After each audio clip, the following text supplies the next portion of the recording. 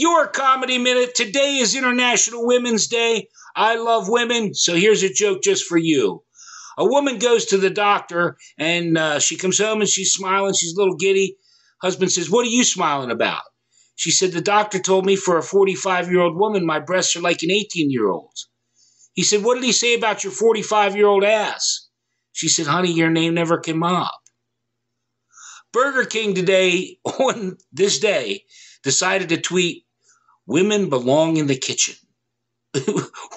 What marketing guru, marketing whiz at Burger King thought that was? I think you've had too many Whoppers.